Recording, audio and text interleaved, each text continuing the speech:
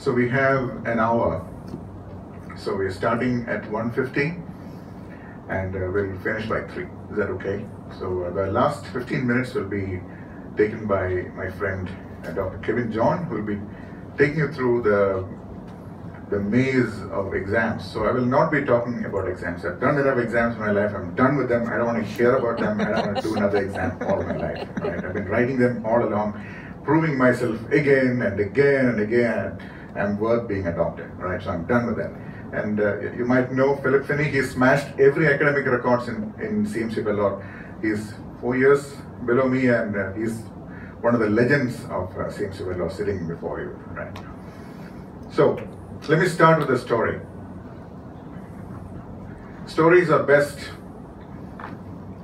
when they're related from the most recent past. Just yesterday was Diwali, right? Diwali, the last working day before Diwali. So in comes this farmer representative. You know, I work in a private hospital. So in comes this farmer representative with a big packet in his hand. So this poor chap keeps the bag on the ground. He opens this large gift-wrapped thing out of his bag. And he says, "Sir, this is for you." I said, "What is this?" He said, "It is I don't know what it is. It's in a package." So it's a Diwali gift for you. It's a lamp. It's obviously a very expensive lamp. What would you do if you were me? Option A. Take the lamp, take it home. "Hey honey, see what I got?" Take it home. Option B. Okay, so how many will take option A? I mean, you don't have to worry. You're not on TV. I'm on TV. You're not on TV. No one's looking at you. Why would I accept a gift from a pharma company? Why? You can tell me. It's okay. You can disagree with me. I don't have any problem. In fact, I love people who disagree with me. Any thoughts? How many would refuse it? 1, 2, 3, 4, 5, 6. How many would accept it? 1, 2, 3. Okay. Now, the reason I became a doctor is not to accept a gift from pharma companies. I don't want them. I mean, I'll write their products if they are worthwhile writing, but in return for writing a product, do you think it is ethical to accept a physical gift? It may be a Parker pen. Do you think that's correct? No. So this farmer rep happens to know me. He's a personal friend, so he knows me. So he said, "Sir, I understand. I will take it back." But he's duty bound to give it to me. All right. But he knows my swabhava, so he quietly took it out of my room. And I said, "You take it home, consider it my gift to you, because I will not accept it." So that is story number 1. Now, I just related to you what happened yesterday. Now, this is something that is happening to our medical profession at all levels throughout the world. It's not just in Kerala. Now, that takes us back to the first question I said. Why did I become a doctor? So do you feel entitled? You can always argue and say, "Look, I'm writing his product, so his company's making a profit, so he's just giving me a compliment." In my days in the US, I used to go for conferences, and I've seen who own big mansions and Ferraris and all that. They'll walk through conference exhibition halls, picking every pen they can grab, gleefully putting it into their pocket, and their hands will be full of these freebie bags, and they'll be walking around like they won something at a fun fair. And I, on the other hand, will be walking hands-free. I'm just looking at the products, I'm just learning about them. So I want you guys to have the courage to say no to bribe. Do you have the courage? If you don't have it, get it today. You are a doctor. Your job is not like anybody else's job. Your job is to heal. And the moment corruption gets in, corruption arrives to you, it doesn't wear a mask and horn or wings or anything like that. Corruption is actually a very pretty person, very likable person that is around us all the time. So they will come to you in different guises. But regardless, at least you guys, I want you to just make a decision that you become a doctor not to accept somebody's freebie. You will earn a living. I'm not asking you to be poor. You'll earn a living by seeing patients, by performing operations, but not through bribe of any kind. It can be a pen, it can be a, come on, how much does a pen cost? How much do these freebie pens cost? 3 rupees? Why would you as a doctor go and grab it? It's a problem with our mindset. We feel entitled. We feel entitled to grab all the freebies that are thrown at us. So I'll just leave you with that thought. The second story I'll come to in the second half of my talk. So a little bit about me, as you heard. This is where I started my medical training. And from Vellore, after, just like Kevin, finished my MD in medicine, went to Belfast in UK, that's in Northern Ireland. People know Belfast? Yeah, you know Belfast? Beautiful town, that's my hospital. And then I went to Newcastle, went to Newcastle, that's England, and then went to New York, and then Pennsylvania, now I'm back in Cochin. So I've been back in India for 10 years. So that's my story.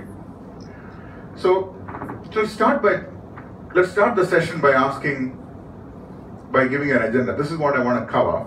Now, number 4, there's no time for that because I just don't have the time for it. So maybe at another time. But that's a 2-hour module in itself. That's a different module, yeah. So I've included everything for you. There was a 5th one which I took out, but then since we don't have much time, I've taken out a 4th as well. So we'll cover these 3. 1, the special qualities of successful people. Successful people all over the world have certain specific qualities. And what are these qualities? I'll tell you. And number 2, how to become a global citizen. A global citizen is not somebody who lives in Tiruvalla or in Thiruvananthapuram or Chennai or someplace.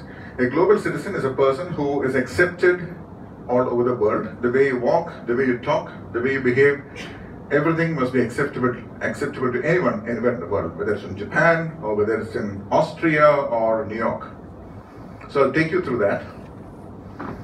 And so we'll go straight away to section 1. I'll take you to professional skills, that is profession related skills. Now Ram, are you here? Alright, Ram and I were talking yesterday, and then he said that there's a level of frustration among the community that the doctor profession is not so noble anymore. How many believe that the doctor profession is not noble? You can disagree with me, can show of hands. So do I take that everybody believes it's a noble profession? Okay, show of hands. How many believe it's noble? Alright, so nobody's sleeping. Good on you. I completely agree with you. There is nothing unnoble about our profession unless we individually and collectively decide to make it unnoble, if there's such a word. So promise me you will not do that. And this is something we frequently forget. We are the guardians of modern medicine. And modern medicine didn't happen in a day. It happened over centuries and centuries of work. Whenever you see these silly quiz programs with those old people with big beards and say, who's this? You know, I hate those questions, by the way, but it is those people that built it. And we are just standing on their shoulders and we're just looking at the world with that degree. So an MBBS degree is, to me, it is the biggest degree in the world. Trust me. And I honestly believe it when I say it, MBBS degree is absolutely the best degree a human being can get in the world. Now, if you wish to have qualifications after that, it's your prerogative. But if you have an MBBS degree, you've arrived. You are somebody. That's modern medicine. So, we live in a negative-centered society. People talk ill about everything. People talk ill about the government. People talk ill about the weather, about movie industry, about music, politics, everything. They talk ill similarly about our healthcare profession as well. There are a few bad apples here and there who are causing some problem. But you know what? Bad apples are there everywhere. We just don't have to be one of them, right? All right. Okay. I am so happy that the Indian Medical Association has a strong presence. That's my unit. I'm the president now of the Indian Medical Association Cochin chapter, which is one of the most prestigious branches in the country. You see the power of that picture? And it is not they, Indian Medical Association, it's not they, it is us. All of us together, that's them. It's not like, All India Radio, or it's not like Rotary Club. It is us. It is the modern medicine profession. So, thanks again for that. So here's an open question. How do you define success as a doctor? Because we are going to become doctors at some point. How do you define success? Any takers, you want to say something loud? Learn, all right? You are not speaking because you're afraid what other people will think of you. I want you to unlearn that habit today, now. Will you do that for me? I do not want anyone to think, oh, just don't do that, all right? That's the first thing and one of the biggest things that's holding back doctors and citizens of our country. You know the old joke? Oru Malayaliyude Jeevitham. Anyone who doesn't follow Malayalam? Okay, I'll translate it for you. Oru Malayaliyude Jeevitham. There are 3 lines. Can anyone guess those lines? Jananam, Mattullavar endu parayum, Maranam. You get it? So the Malayali is born. Throughout the life, the person lives Mattullavar endu parayum, and then he dies, he or she dies. So I want you to unlearn that habit. Don't worry about what other people, as long as you believe you're doing the right thing, you know what? It's perfectly fine. So now with that intro, how do you define success as a doctor? Anyone? Thank you to you wholeheartedly. I love that. When a patient says thank you. A big applause for this gentleman.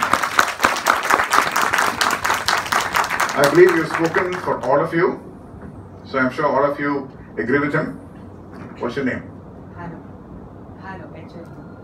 Hano, yeah. Thank you so much, yeah. So again, I know that habit takes a little bit of time to unlearn. Promise me you'll unlearn that habit. Don't worry about what your neighbor is. Don't do that, right? Okay, I'm picking on you. You're the one that looked at him. All right, good. That's the problem with our society, because I've been to countless schools, countless colleges, countless institutions. You ask a question, everybody's like, I'm like, what's up with that? It's you I'm asking, all right? So I know that a crowd behaves as an organism. You're now behaving like a single unit. I give you that, but unlearn that habit. Don't worry about the other person, right? So let's see the parameters. Parameter number 1. How many think monthly earnings is a parameter of success? Doctors are rich, right? Yeah. Rich. Being rich. They love this parameter. When they come and see their patients, they want to see a large crowd outside the room. And that is success for them. കണ്ട ഒരു ഡോക്ടറുടെ വീടൊന്നും പോലെ തോന്നില്ല. ചെറിയ വീടാ. വലിയ practice ഒന്നും ഇല്ലാന്ന് തോന്നാ. Large house. വലിയ വീടാ. വലിയ gate. Those big palatial gates. You want one of those? Hey, there's nothing right or wrong. I'm just asking you. Do any of you define that as a success point? How about a new German automobile? That new car smell. And the thud of the heavy steel doors closing. Sumptuous leather seats with a massage. Yeah? Success? Successful doctor? This is what other people, I'm not talking about, you guys are the good guys, right? You're the good guys. These others outside us, outside the room, these are accepted parameters. Freebies and gifts from pharma companies. Very common. It's accepted practice. Accepted practice doesn't make it right. Right, Philip? Just because people do it. Bribe is an accepted practice. Do you think that's right? No. Bribe is never right. Giving it or receiving it is wrong. My father stood by it. He was the head of HMT. And I'm his son. I've stood by it. will never take or receive or give a bribe, right? Will never offer a bribe either. Those are values, right? Those are values. Henno mentioned quality of our work. So I believe those who define their success as the quality of their work will remain successful and will remain happy. Remember, to be successful, you need to be happy, right? And what defines happy is what you set as your goal. If you set your goal as the number of patients waiting to see you, suppose a new doctor opens up a clinic next door, your number of patients is going to drop by half. You're going to become unhappy for no good reason. Is it worth becoming unhappy for that? You continue to see your half number of patients. A third doctor comes next door, your volume will drop by 1/3. That's okay. Simple math.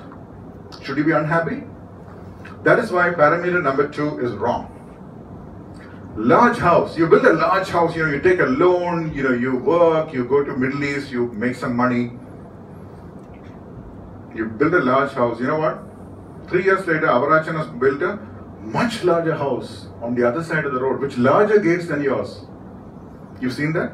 You see it on, just take a drive through Trivella, you'll see that. Chakochan will build a house here. 3 years later, Avarachan's house will be 50% bigger. Now, large German car, okay, you buy a Mercedes C-Class, beautiful vehicle. Vargichayan will buy a BMW 5 Series, yeah. And Mohammed next door will buy he'll buy a Jaguar. So you'll never be happy, okay? You'll never be happy if you have if this as your goal. I'm not saying you should not have a nice car. Nothing against cars here. The problem is if you set the benchmark of success as one of these, then you're in trouble. So that is one of the fundamental messages I wanted to give you guys. And I'll give a disclaimer. I don't have a house. I live in a room. My wife and I, we live in a room. We live with our parents, my parents, who are old. Take care of them. We have a room upstairs. We're pretty happy with, I think we are.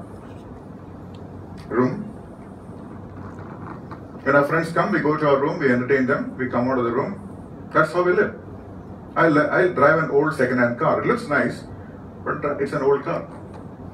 That's my life for you, right? So, I'm the man who walks the talk, so I just want you to know that. You might think I'm living in this riverside mansion and giving you the speech. No, I live in a room. I'm the only doctor in Cochin that actually lives in a single room. All right. So, what connects these three? There's a single feature that is common between the iPhone, the Rolex, and the Porsche. Quality. These are the world's top quality products, and quality did not come in a day. It must have taken them a long, long time to achieve that. So that's why I said, if quality is your benchmark, you're gonna spend a long time achieving it, and you're gonna enjoy doing that. You know this car? Some of you have seen it. My father used to have one. This car died. Why did it die? It died because they did not reinvest the profits into quality. They thought they could live forever selling a crappy car, which is not even worth, 5,000 rupees. They sold it for an astronomical amount of money, and all the profits they made, I don't know what they did with the profit.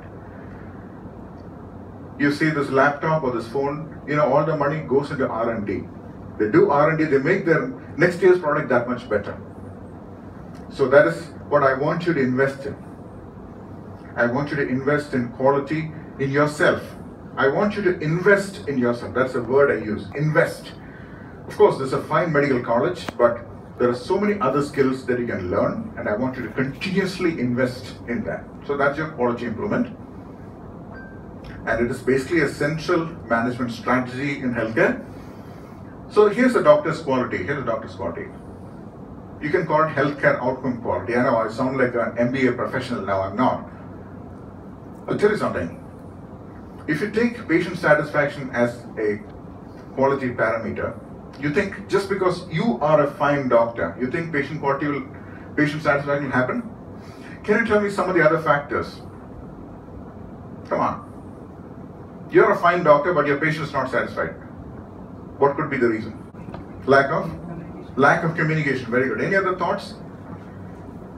Does the doctor work alone? So what could I give you a clue? Yes, that's the word, the team. Be very careful when you build your team. You may be the finest surgeon or physician or gynecologist or whoever you call it, researcher. If you have a lousy team, the outcome will not be good. So that is a very important skill. You got to make sure that all these aspects are covered. See, a patient satisfaction can be covered, it can be affected by the courtesy of the staff, the cost of your care, the ambience, the expectation. The patient may come with a certain expectation. If that expectation is not met, dissatisfaction is the result. So don't be under the impression that you've got the top marks in Believers Medical College, you'll be the best doctor. No. A lot of your real life outcome depends on the factors around your workplace. So I want you to know how to choose your workplace well. All of us have different temperaments. It'll not be possible to get the ideal job first. You will go through various jobs, but at some point you'll want to settle in a place that gives you a chance to work as a team to promote good quality. I know Dr. George Chandy, he believes in the principle of teamwork. So that's a well-known principle. So, very powerful slide. Never ever forget this. This slide will follow you till the day you die as a doctor. What does the slide show? It shows powerful steel links to a chain which is connected with a paperclip. Where will the chain break? It will break at the paperclip. Now I see it all the time in my work. Again, what you said, team. If you have one lousy team member, it doesn't have to be a doctor. It could be a receptionist. No matter how strong you are as a doctor, how ethical, how fantastic you are as a doctor, the outcome will be bad. The chain breaks. So remember, when you build a team, all the links, right from the security to the receptionist to your nurse, to your technician, to your colleagues, everyone has to be good. So keep that in mind. So one bad team member can undo the good work of a lot of people. What I do in my department, where I founded the gastro division in my hospital, this is my handwriting, this is my register. Can you see that? I write handwritten notes. I love handwritten notes.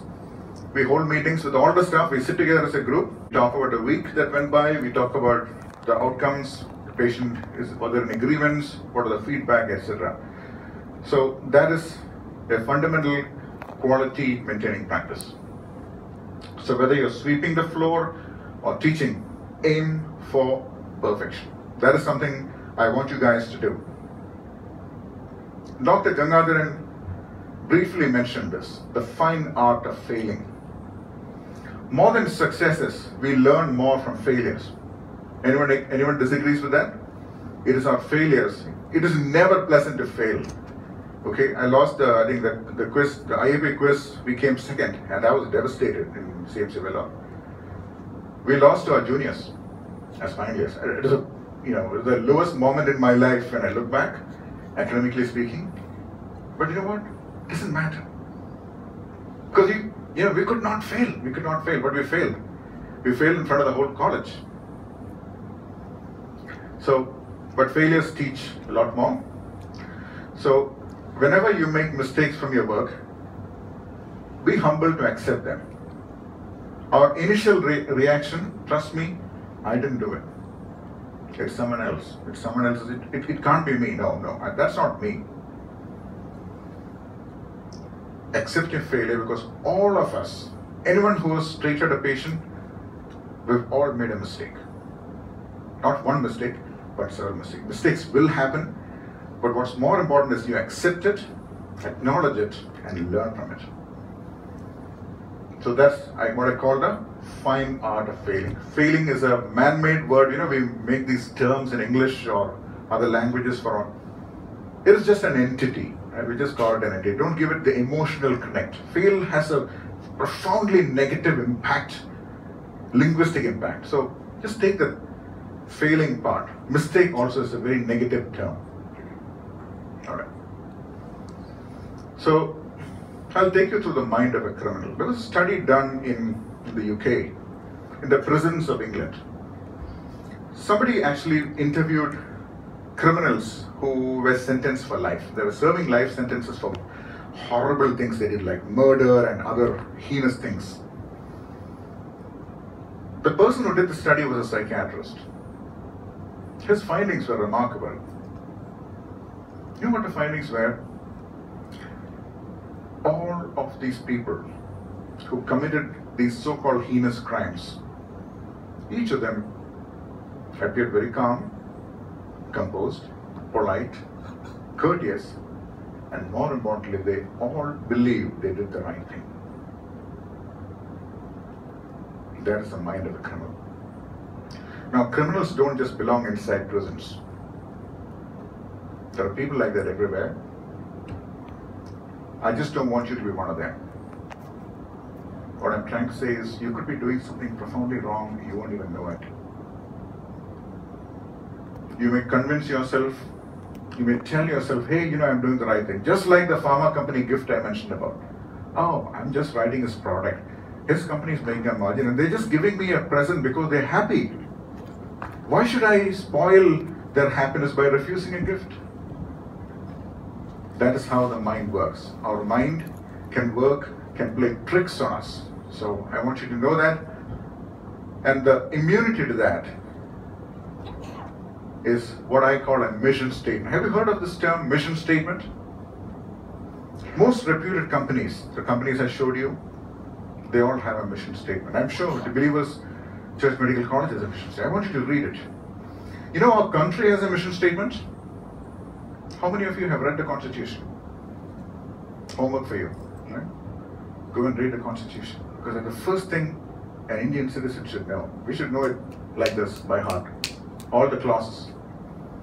Promise me you will read the Constitution, because our Constitution is the finest in the world, because it was written more recently and it has collected all the good points from all the nations. It's a fantastic piece. It's easily available. Just Google it. You can get a PDF of it. You can read it in 5 minutes. All right. So a mission statement is something that will protect us from doing the wrong thing. So that is my mission statement. This is my handwriting. I wrote this on day 1 of my department. That's now 10, 11 years old now. I'll show you an example. Number 6, we will safeguard the privacy of our patients' information and treat them with privacy and dignity when they undergo endoscopic procedures here. That's clause number 6. See how precise it is? We are a gastro unit, so obviously patients undergo invasive procedures. It's written down, and I've also written it down that none of my patients will suffer pain. So it's a written statement with my signature on it. That is powerful. So tomorrow I can't say, no. If I have written there is no pain, there will be no pain. That's what I meant by your mind will play tricks on you. The only way to stop your mind from playing tricks on you is to write a mission statement. Now this is a department mission statement. You could create a mission statement for yourself. I'm sure if there are 50 people in this room, each one of you 50 will have a different mission statement. That's okay. But if you write it down, trust me, it's unlikely that you will fail. And then all doctors at some point will have a family. And this is a slide I showed CMC Vellore when I gave a talk at CMC Vellore in November. It's called the Wheel of Life. Seen the slide, anyone? It's called the Wheel of Life. Basically, I know these fonts are hard to read. If this is life, these are the spokes of a wheel. Can you see that? Yeah, these are spokes. So that's your business or career. That's your business or career. So that spoke is this. Here's money, here's health, here's family and friends, here's romance. Here's romance. Yeah, this is time for romance. Personal growth, investing in yourself. Remember what I mentioned? Investing in yourself. Fun and recreation. And like Dr. Gangadharan said, he plays a mouth organ. He rides, he sees movies. Fun and recreation. Physical environment. Working for the country, for the planet. Now, all these are other aspects of our life. So, I've seen doctors do just patient care, patient care, patient care. There are many other aspects of being alive because you just live once. This is just a sample. You can create your own spokes, but just make sure they balance out a little bit. The problem is, the example I gave, that person will have a single spoke. The rest of it, there is no spoke. There's no wheel at all. The wheel doesn't run. So for life to run smoothly, all of these, we have to give time. We have to give protected time. I'll give you one example. Let's just say you go to a restaurant with your family. How many times have you been to a restaurant? I'm not talking about us. There's family on the next table. Family of 4 comes in. As soon as they come in, they do that with their mobile phones. It's happening around us all the time. We're getting increasingly disconnected. They didn't come for family time. They just came to have calories and proteins and fats to be ingested. They came for ingestion. Hey, when you're with family, turn that device off. Look at your partner's face, your children's face. Talk with them. Smile at them. Smileys are fine, when we are far away, but promise me you'll do that. When you're with family, the device is off.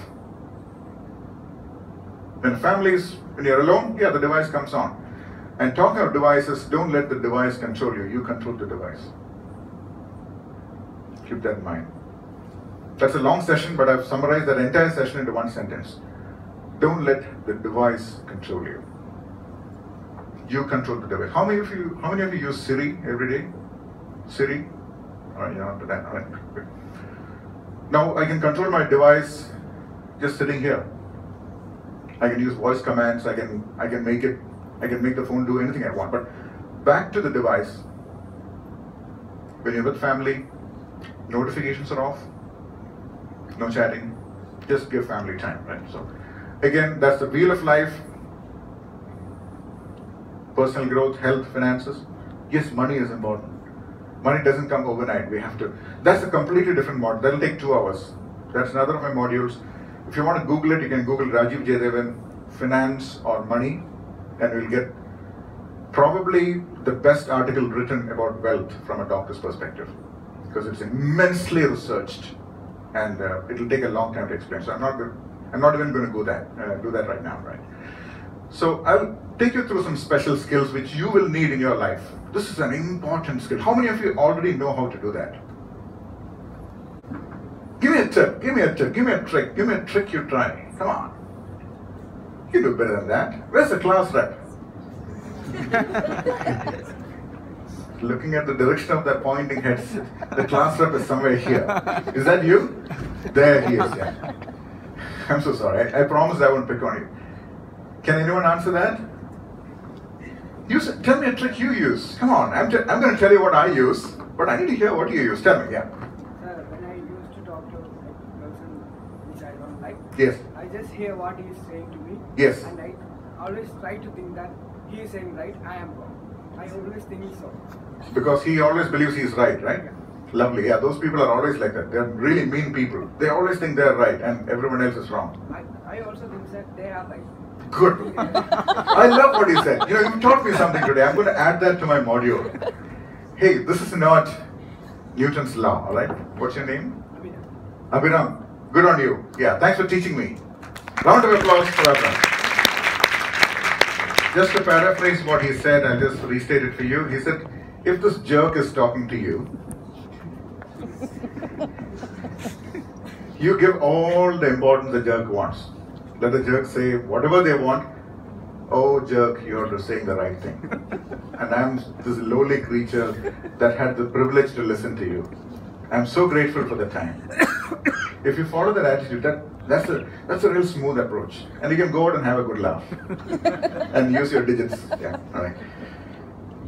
So there are books written about this. Because there's a recording, I can't tell you the name of the book. It's being recorded. It's called the Ultimate AH Guide. All right. The Ultimate AH Guide. All right. All right. The textbook method is, sir, I'm talking about, not talking about you at all here. We're talking about the exact opposite of Dr. George Chandy. How to talk with somebody you don't like. I'm teaching them some special skills. To put it in one sentence, suppose a person who's talking to you, you're stuck with this person. I won't tell you what circumstance, but somehow you're stuck with you. You have no option but to work with this person or suffer this person's presence. What do? Yeah, you can do what Abhiram said. Sir, you're right, or madam, you're right. That's good. You could also add to that. You can focus on one good quality of this person. That person, no matter how bad a jerk that person is, there's got to be one good person. At least that person's got to be wearing a nice shoe. Just focus on the bloody shoe and say, I love those shoes. You keep telling yourself, I love those shoes, and make it show on your face. Yeah. And that person's going to think, wow, this person's really warming up to me. What? This person didn't like me at all. Now they're in love with me or what? You're thinking about the shoe. And don't let them know that. Maybe that person will become a little less mean the next time. And then you can think of the socks the next time, as long as they don't smell. Yeah? Right. So that's the tip for you. So,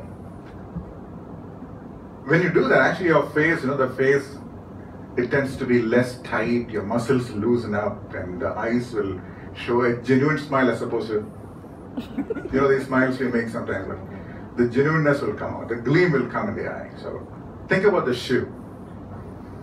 And here is another, again, this is a personal invention, this is something I invented. Sometimes when you do something to someone, their response is so negative. You're like, ooh, where did that come from?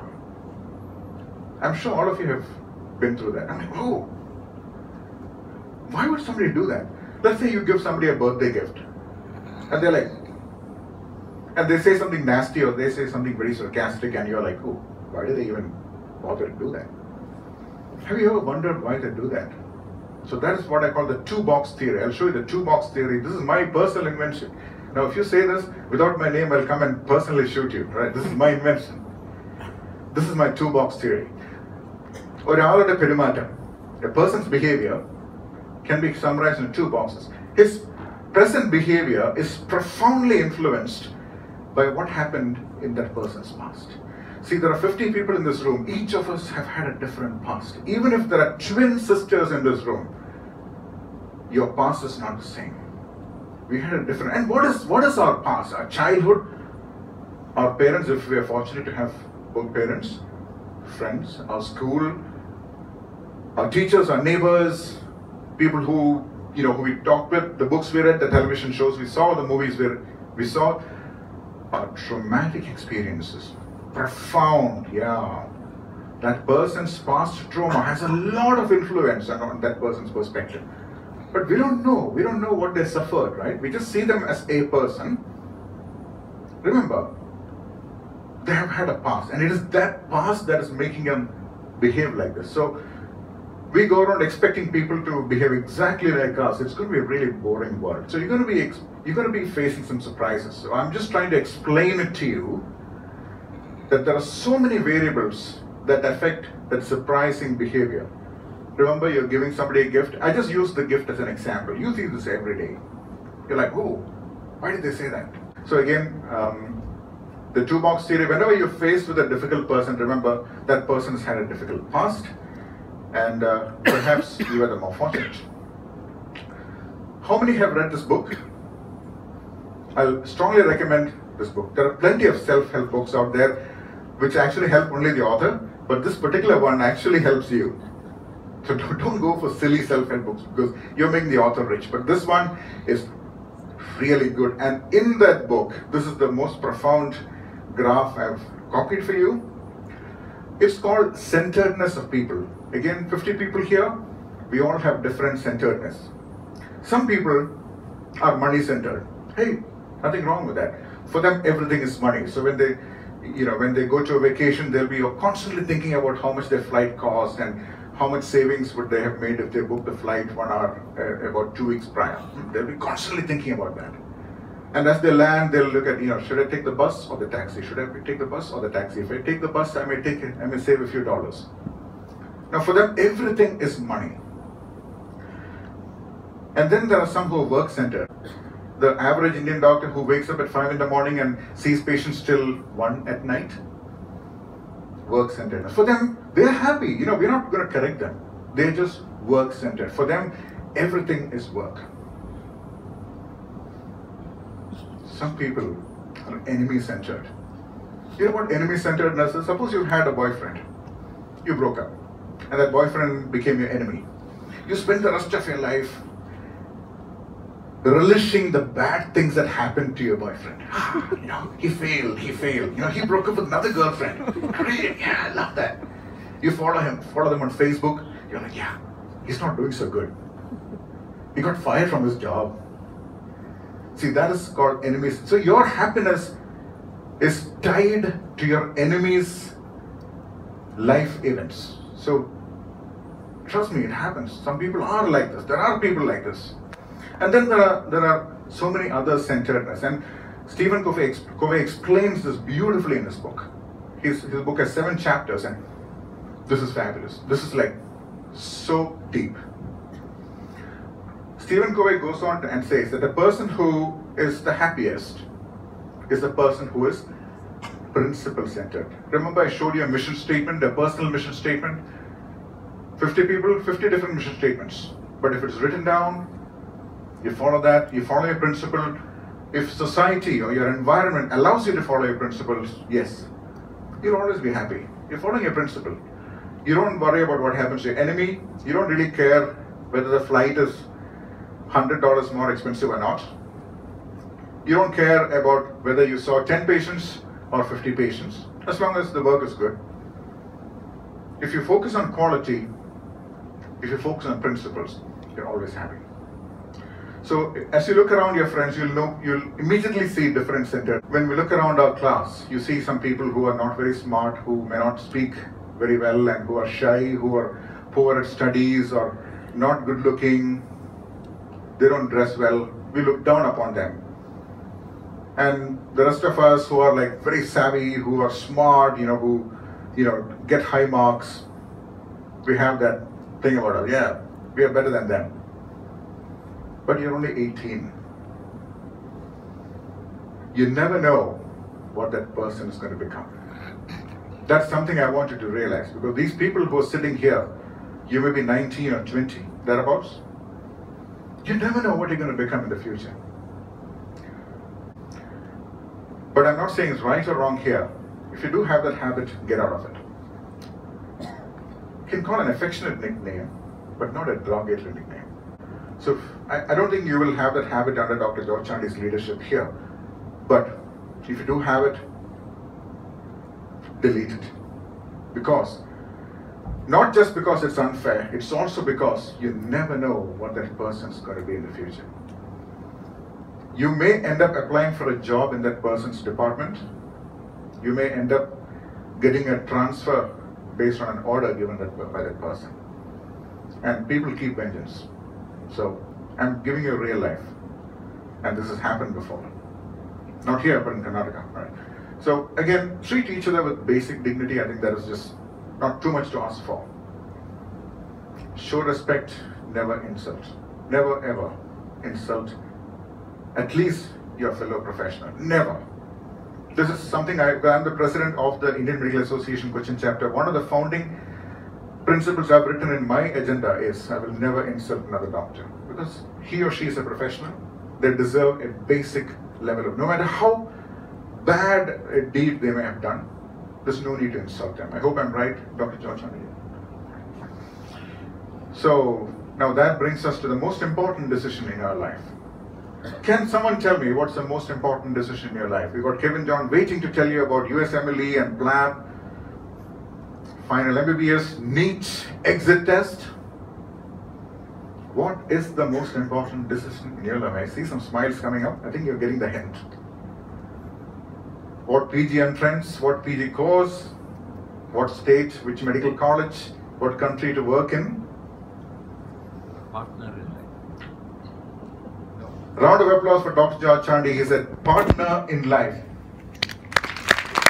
He nailed it. You can fail in your MBBS, you can fail, you can do whatever you want with your life. You can go to prison if you like, but you're going to come out of it. You're stuck with the wrong person. You're stuck for life. And no better time to know it than at your age. You might think, hey, it won't happen to me, it always happens to the next person. No. I'm a road safety trainer. That's the fundamental thing I teach when I teach road safety. Road safety is about us, not about them. So the same thing, I want you to think about yourself. When you find a partner, take your time, make sure that that person is nice. You know, being nice is extremely important, extremely nice. They must value you. They must be interested in hearing what you have to say. And they must deserve you. And it must be someone who you can have a conversation with. Very important. Which is why I said, don't worry about what other people think. You make your decisions. You believe what is right. Just go ahead and do it. All right. So this is the most important message I want to leave you with today. Never ever underestimate the choice of a life partner. Because anyone else, your bosses know, so you can always walk out. If you don't like the country you're working in, you can go to another country. But this you can't change. So, a little bit of brotherly advice to you. If you thought the world was a fair place, we always say, hey, it's not fair. Guess what? The world was never fair. Was it ever fair? It was never fair to anyone. So, this fairness business, just grow out of it. Nothing was ever fair, right? So we'll skip that. And I'll take you through some lighter aspects of practice. So I know many of you will be working abroad, and I have a module coming up about how to survive abroad. And Kevin will appreciate that as well. On work-related matters, remember I mentioned modern medicine? Precision. We are scientists. We don't want to use vague terms. Having lived and worked in 5 countries, lived and worked, I tell you. People from our country use these terms all the time. I'll give you an example. Here's a medicine rounds happening in, let's say, New York City. The professor says, so what do you think is causing the patient's headache? The American resident says, migraine, because of associated vomiting. You know what the Indian resident would say, the typical Indian resident? Sir, I think it is probably migraine because usually it can be associated with some vomiting. Sir, of course you don't say sir outside the country. Please don't ever do that. Right? We'll get into that. I think, you know that I think, what should you think? Does it matter what you're thinking? I'm just asking you I just asked you what you thought. I think it is probably migraine. Why do you want to say probably? Because usually you're qualifying it almost like you're putting a defensive clause. Some vomiting.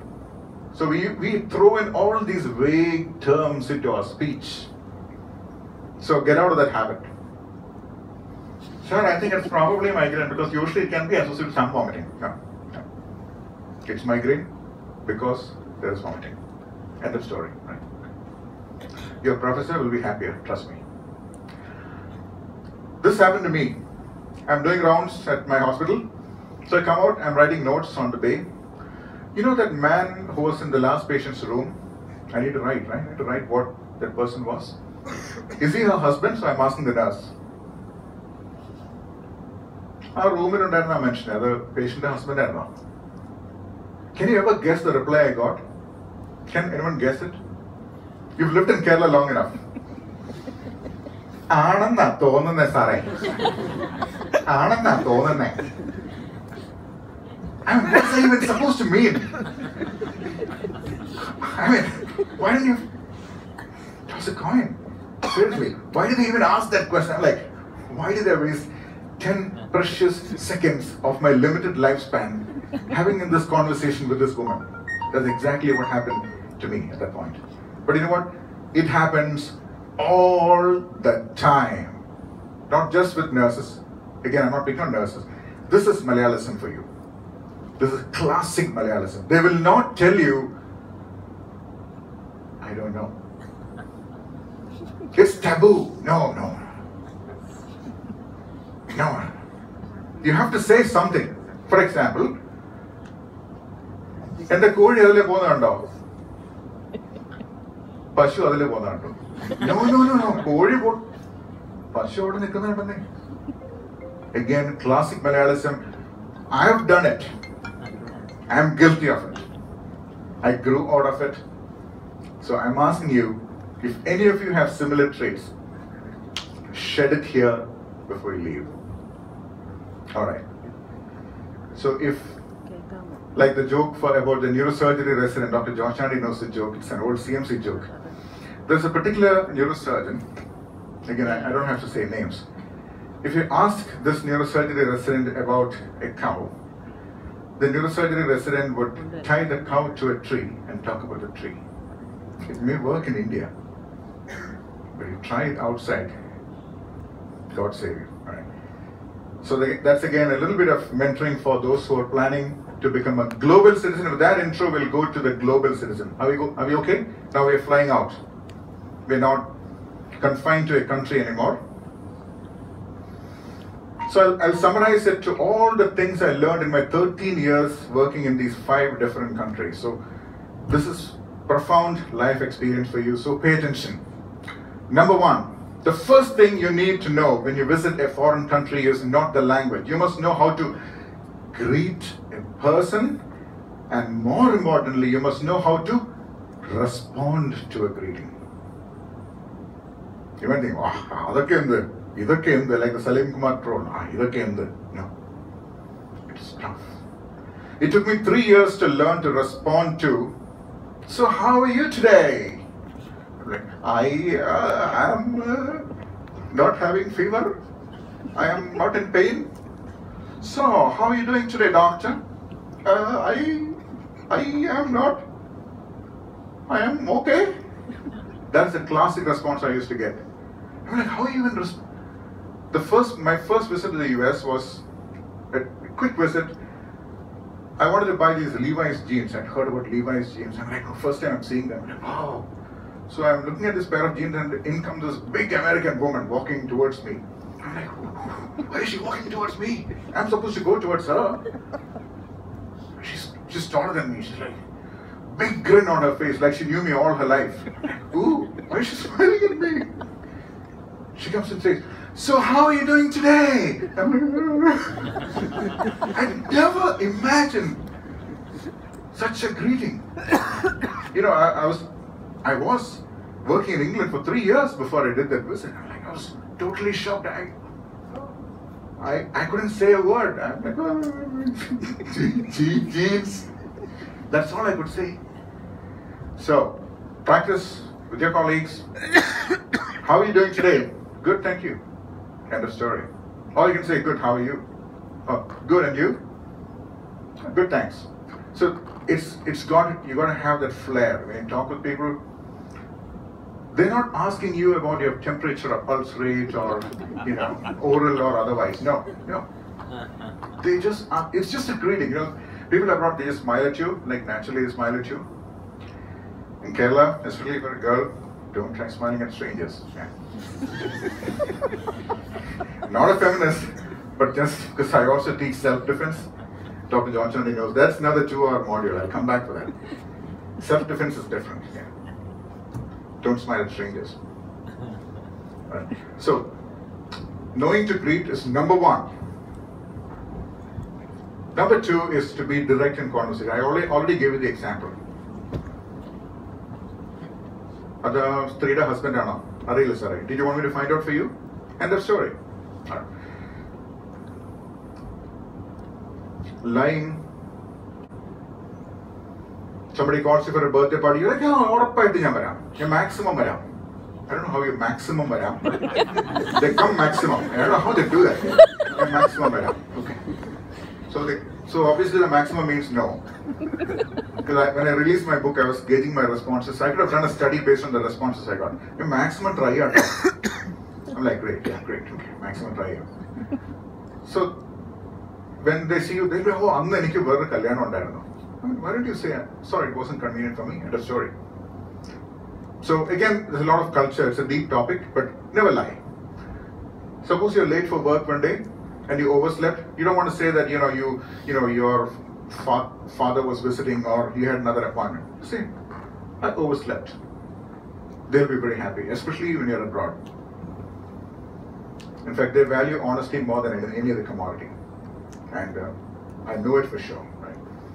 So if you made a mistake, just say, this is what happened, and I believe this is an error. I apologize for it. I'll make sure it will not happen again. End of story. You try to cover up, you try to, do the typical Malayali thing, it's somebody else that did it. No. If you made a mistake, just own up, end of story. They don't really hold it against you. You must know local culture and sport. Very important. If you go to America, if you don't know baseball, if you don't know the local football team, that is American football, you know what? You may not really sync well with them. So you just have to do your homework. Just study a little bit about local culture. Again, this comes easily to people in our country. We break laws all the time. All the time. I mean, I don't want to even get into that. So, never break the law. You will struggle. Be prepared, there will be pain. There will be pain, there will be poverty, there will be suffering. Kevin? All right. What matters in your career abroad, as in India, is who you know and who knows you. You may be a very smart doctor, smart researcher, but if you don't have the right mentor, you may not necessarily reach the right spots. People need to be present at the right places to push you in the right direction. So try to find good mentors and get research done. If you're planning a career abroad, get a couple of papers right now, because Dr. George Chandy, anything is possible, right? 100%. 100% with yourself as well as other people. No lying, no dilly-dallying, nothing. Be direct and never ever bring down. Do not go to America and criticize their politics, take sides, or talk about their religion. No. Religion is a no-no. We don't talk about religion. And again, I teach about social media. Again, if you work on social media, never ever comment on religion, sex, or politics in India. You don't want to do that. Because one man's right is always another person's wrong. So stay away from that. And don't think you'll become wealthy just because you went abroad. No. You become wealthy only if you are in for the long haul and if you really, really rough it out. Right? So being abroad does not bring wealth.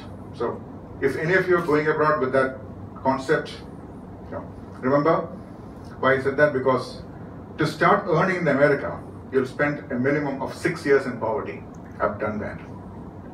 And soon after that I came back. So that's my story, but I'm telling you, if you go abroad, it doesn't mean that you're going to make money. And then, you got to, I know all of you are good English speakers, I think Ram told me that, but I'll tell you a couple of things. You got to work on our pronunciation. Indians generally have to work on our pronunciation. Let's go through the exercise. How do you say this word? Can anyone pronounce this? How does the average Malayali say apartment? How about department? Department. Apartment. See that? Apartment. All are equal, right? They break it down into Malayalam words, Malayalam syllables, and then say apartment. But actually it's pronounced how? Apartment. It's apartment. So in English, every word has a graph. Whereas in Malayalam or Hindi, all syllables are equal. Can you see that? Can you see it from there? So for every English word, frustratingly, it's actually quite frustrating. Because you can never get your diction right all the time. So, we say people. People. How many people were in the room? It's actually people. The first part is very strong and the second part tails out. So, it's people. Example. For example. So there is an exam and a pull with that? No. It's actually example. The exam actually comes strong. So if you really hear from a distance, you only hear the exam part. For example, so that's a stress word. Table. This is a table. Actually, it's a table. So the T-A-Y is very strong and the bill actually is very soft. Table. It's a table. Oh, don't even get started with this one. Especially if you're from North India. Comfortable. Are you very comfortable? So it is come for a table. Did you come for a table? No. Are you comfortable?